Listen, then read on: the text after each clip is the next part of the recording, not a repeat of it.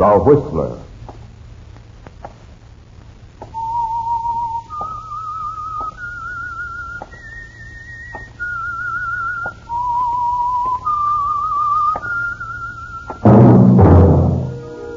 And now the Whistler's strange story.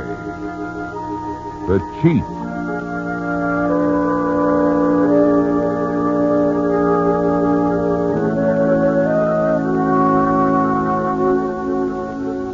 It seemed incongruous to James Matthews that he should be in Mexico City for 5 months, and yet know so little of the city except his office where he worked and the apartment where he and Rose lived. Back in San Francisco, James had always visioned Mexico City as a romantic paradise. So far, there hadn't been time to find out if this were true. His life here was no different than it was back home. No different than it had been all the years being married to Rose. Dull, uninteresting years. And he'd ceased to think of her as anything but a meal ticket. A foolish little woman with money. Now, as he sat in the living room, he decided that this night was more than typical. It was a perfect example of his life with Rose. With growing irritation, he watched her flutter about the room, parading back and forth in front of him in a sheer evening gown. Why do you do that, Rose? Do what, Jimmy? Keep walking up and down like that. Oh, well, I have a good reason, Jimmy. Don't you see? Oh, there you go on that again. You know how I hate to be called Jimmy. Oh, well... If you don't stop that silly parading, I'll leave the room. Oh, dear, such nasty nerves. You do suffer, don't you? All right. I'll sit down. Thank you. Don't you notice something different, James? About me, I mean. A new dress. Yes, like it? Blue is not a good color for you, my dear.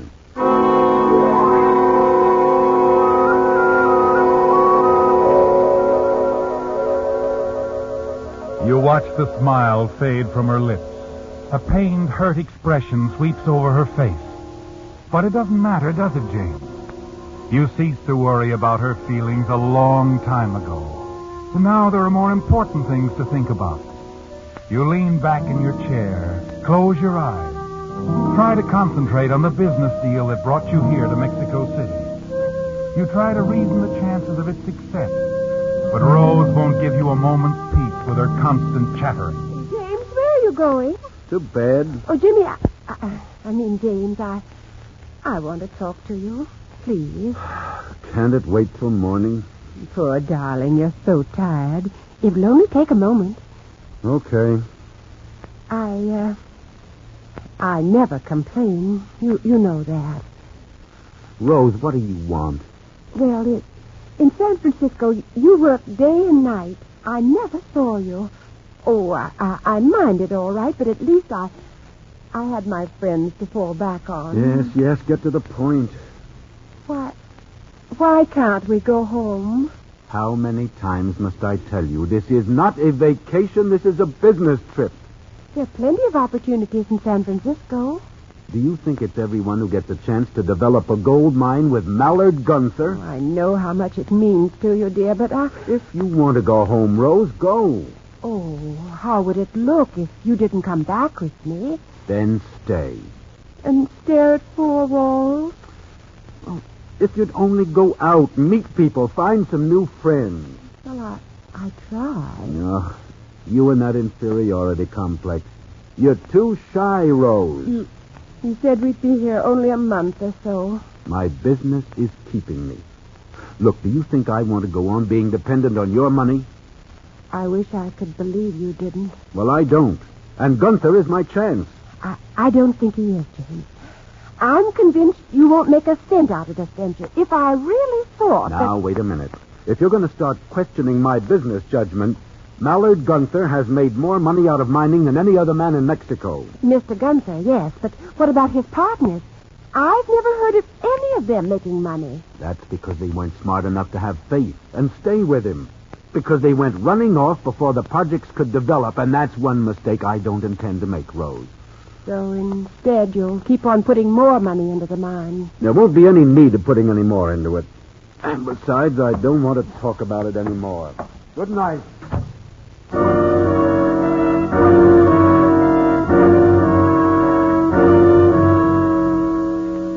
Alone in the bedroom, you try to calm yourself.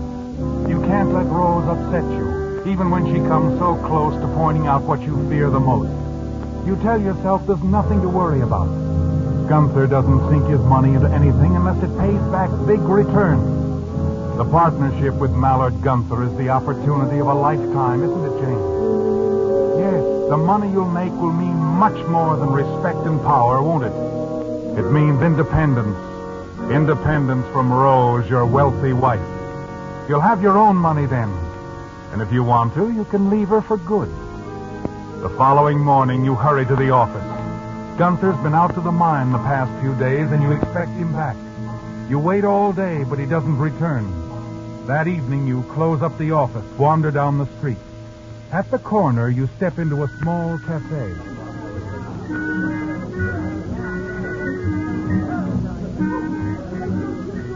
As you make your way toward the bar, you hear his laugh above the crowd. Mallard Gunther. You see him sitting in a side booth with a dark-haired girl in a bright red evening gown. Her arm is linked with his, and she's whispering in his ear. Mind letting me in on the joke? Oh, Jimmy, my boy, Jimmy. Well. I was waiting for you at the office. Oh, were you? Well, I just got back a little while ago. I didn't think you'd be there, so I didn't bother to call. Sit down, Jimmy. Sit down. Thanks. Oh, this is Sally. She dances here. Sally, I want you to meet Jimmy. Martha. Huh? Oh, yes, Martha. It's right, isn't it? Excuse me, my dear. How are you, Martha? Hi. Jimmy's a business associate. That's fine. How'd things go at the mine, Mallard? Fine. We're coming right along, my boy. Coming right along. Gonna be a real bonanza, Jimmy, my boy. Now, how about a drink, eh? No, thanks. Look, did they get the generator plant installed on schedule? For sure. Right on schedule. Not a thing to worry about. Just leave that all to me. My department, you know. Well, sure, but I would like to know what's going on. Is that all you have to tell me? Well, I can't think of anything else. Except that we may need a little more money. More? Oh, now, don't be upset about it. It won't amount to much. I figure around 25,000 apiece will see us through. 25,000? More or less. Well, what's the matter? I'd bother you? When will we know definitely if we'll need the money? Oh, should know by tomorrow. Then you can get it to me any time in the next day or so. Unless, of course, you want to use that option clause and sell out to me. No, Mallard. I'm not selling out. Good. I always like a partner who'll stick it out. So many of them seem to give up at this stage of the game. Now, look, my boy, you better change your mind and have a drink, huh? Sally here is getting thirsty.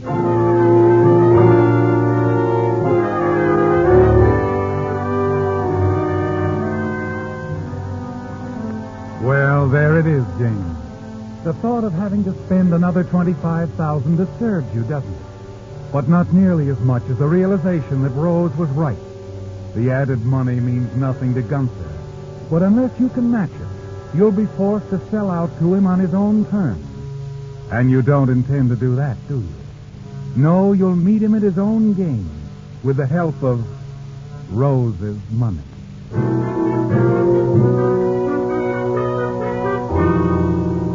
As you hurry home, you decide your attitude toward Rose will change. You'll be patient, understanding. Give her the affection she wants so desperately. But when you arrive at the apartment, she isn't there. An hour passes and you begin to worry. Then you hear the key in the door. Well, what's this? Oh, James, you're home early. You certainly sound happy tonight. And for a very good reason. I'm terribly proud of myself. Are you? I took your advice. Oh, I don't follow it. Oh, shy, am I? Oh, that's what you think. Oh, I merely said Oh, that. I know what you said, and I'm going to prove you're wrong. Remember Juan Ortega? Seems I should. He's in the mining business, too. You introduced him to me when we first arrived. Oh, yes. Rather elderly man, tall. Where'd you see him? In the lobby. I was on my way to lunch. I made a point of speaking to him. And you know what? He invited me to a party, and I went. Good. All by myself. Not the least bit timid. Not the least bit. Oh, I had a grand time. His house was swarming with such interesting people. A French painter, a Hungarian composer, and... Oh, I've been invited out to several other parties, too. You have? Well, that's fine, Rosie, fine. I'm delighted you had such a good time.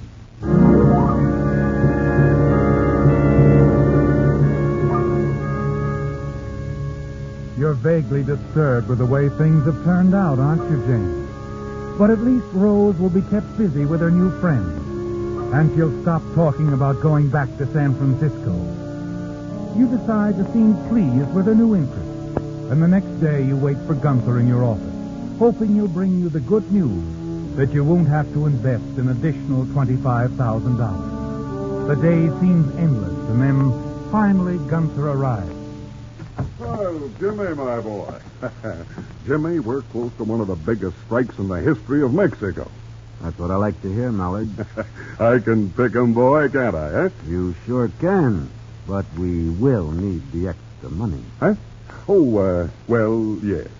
I guess we'll have to drop a little more money into the venture, my boy. I see. How much did you say? Well, it's a little more than I figured last night. 35,000 each should do it. 35. Oh, yes, yes. Here, check the papers yourself. All right. I'd like to know today what you decide, Jimmy. I can tell you now, Mallard. I'll deposit the money in the morning.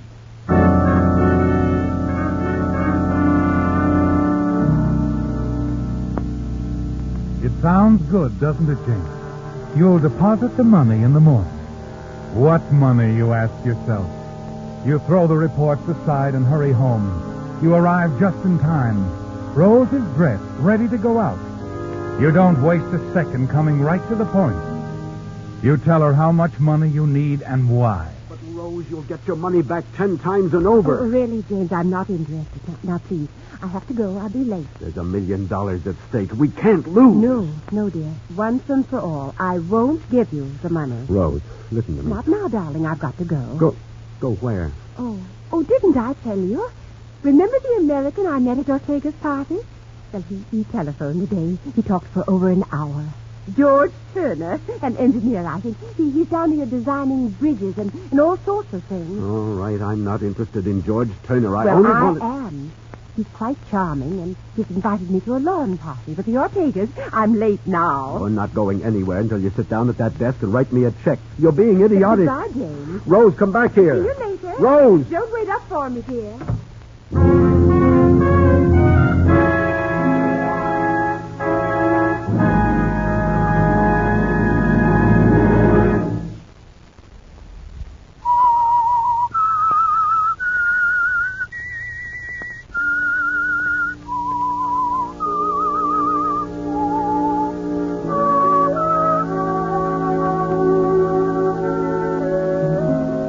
It's infuriating, isn't it, James? The knowledge that Rose stands between you and your independence. And you know why she won't give you the money. She's well aware that she'll lose you if your plan with Mallard Gunther turns out successfully. One thing you're sure of, James. You have to be clever now, patient, if you expect to get the money from Rose. The next afternoon, you approach Gunther. Oh, Jimmy, I was about to send for you. You sort of forgot something, didn't you? You mean the money, of course. No, I want to speak to you about it. Something's come up. I'll need more time. Sure, Jimmy, sure. You don't have to say another word. It's simply that I have to turn one of my investments into some cash. Take all the time you need, my boy. I understand. Well, thanks, Mallard. Now, let's say we give you about 3 days.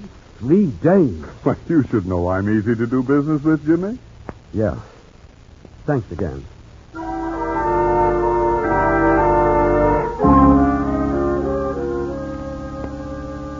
Well, James, now you know where you stand with Mallard Gunther. Yes, with everything going so well, He isn't worrying about you. The squeeze is on, and to remain his partner, you must get that money from Rose, and soon. You'll have to play the loving, attentive husband, won't you, James? Back at the apartment, you call out to her, cheerfully when you come in, but he isn't there. And the clerk at the desk downstairs tells you that she left hours ago, leaving no message as to when she would return. Yes, James, you're more than annoyed, and the next hour is the longest you've ever spent. Finally, your nervous pacing is interrupted by the ringing of the telephone. Hello? This is James who speaks? Yes, who's this? Juan Ortega. How are you? Oh, wonderful. Yourself?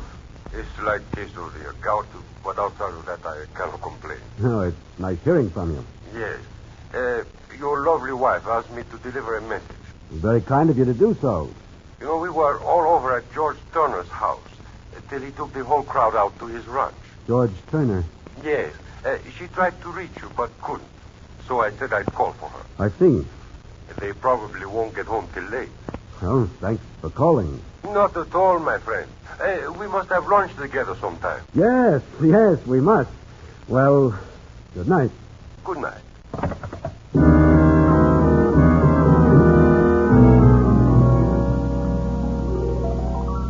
It's frustrating, isn't it, James? You're ready to give in to Rose, and she isn't even around.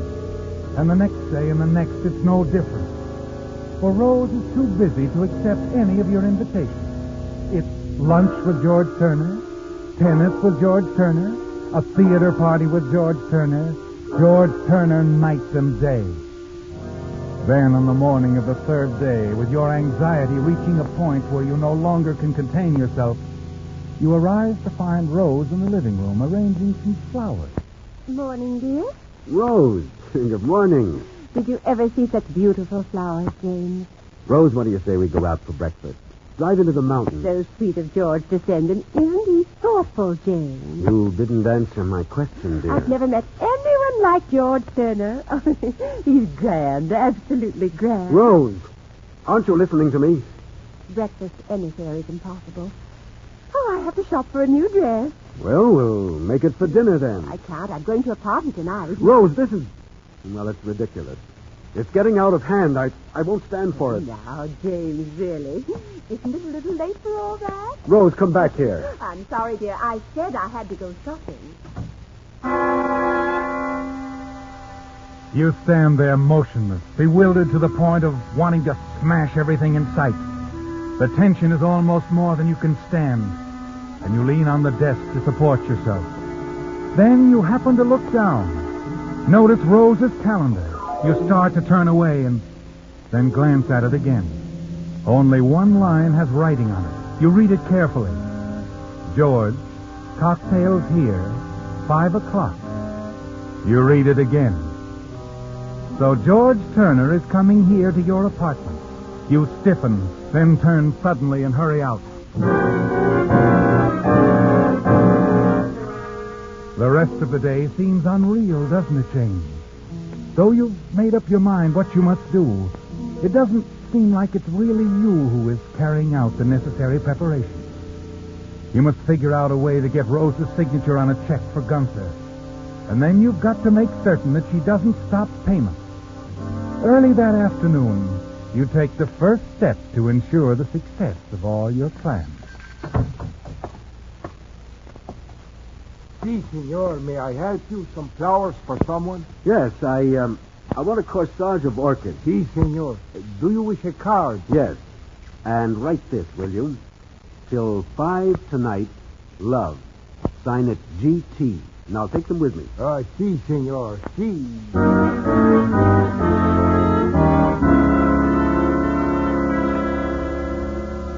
That's all you'll need, isn't it, James? Now you head back to the apartment, taking your time, so that when you arrive, it's exactly 4 o'clock. There are a few people in the lobby, but you want it that way. When you open the door of your own compartment, you find Rose dressed in a new evening gown and standing in front of the mirror, putting on her earrings. Is that you, James? Who else? You startled me. What are you doing home at this hour? And with flowers. For me? Yes. Oh, let me have No, them. not now. I have other things on my mind. Oh, my, you sound so serious. I am serious. It's about the money for gun theft. Oh, so it's the money you're worried about. Yes? You know what this is, Rose? It's a banknote, so what? It's made out to me for $35,000. All it needs now is a signature. My signature, I suppose? Yes, dear. Your signature. They'll give it to me. I'll sign it. You mean it? Give me the pen, darling. You'll see. Oh, thank you. Well, there you are, James. Now, in the morning, you could run to the bank and cash it. You forget, darling, I did that a couple of times before. Once in Los Angeles, once in Seattle. While I was on my way to the bank, you telephoned and stopped payment. You really enjoyed doing it, too. Yes, I did, didn't I? But on those occasions, I had good reason. I found out you were being swindled. You've inferred that Mallard Is is... it swindling? No, I haven't. Only that he's a smart man, and you aren't. Will you go to the bank with me tomorrow while I cash this check? Of course not. Let's change the subject. Look at this. It's a music box. George sent it to me this morning. Isn't it lovely? I'll wind it. Now, listen.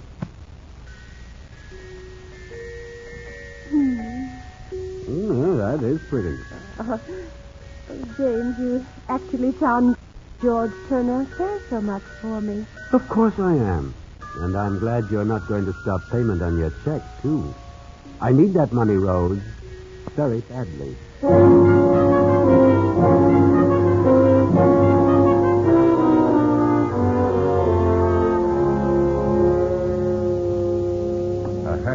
Something I can do for you, Senor Matthews? I just want to use the house phone here. Surely. This is Mr. Matthews. Will you give me my apartment, please? Hello, Rose. No, I'm downstairs. I forgot to tell you, if you want to reach me, I'll be working at the office late. No, I won't. What? Oh, the clerk. Yes, I'll tell him. Goodbye, dear. Ramos. See, Senor Matthews? My wife's expecting a friend at 5. You can send him up without ringing. Muy bien, senor.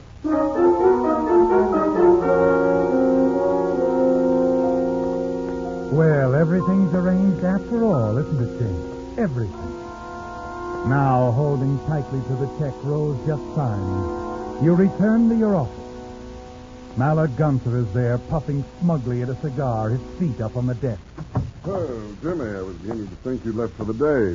I had an errand to run. Now, if you need any more time, Jimmy... Time? To raise the money. Oh, I've got the check here, Mallard. I'll have the girl deposit it in the morning. Oh? That's great. Hope I didn't put you to too much trouble. Not too much. No.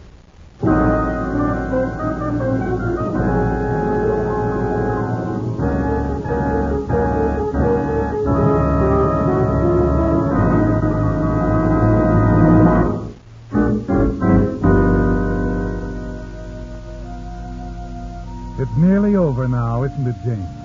Your freedom and independence from Rose is already won. And there's a bright future to look forward to. In your own office, you wait for the inevitable phone call. You expect it around 5:15. But when 5:15 arrives, the call doesn't come. 6 o'clock passes, 6:30.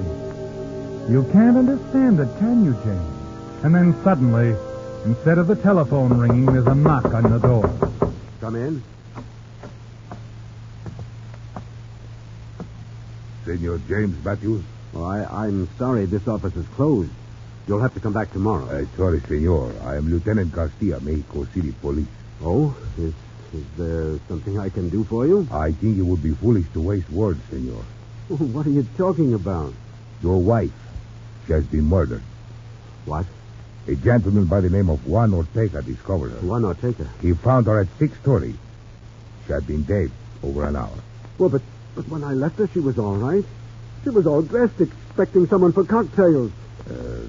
Senor George Turner? Yes, that's his name. He sent her flowers. He was to meet her. You're wrong, senor. You were the last person to see her alive. You killed her, senor. Me? That's not so.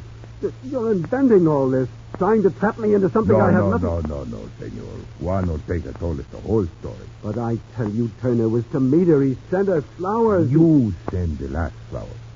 I'm certain the florist will identify you. All the rest, she sent herself. You Americans do not understand these things. You see, she was worried. You didn't love her. She wanted to win you back. So she invented George Turner to make you jealous. There never was such a man.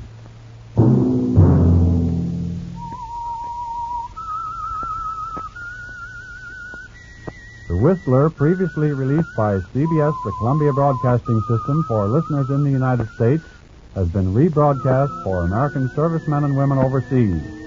This is the United States Armed Forces Radio Service, the voice of information and education.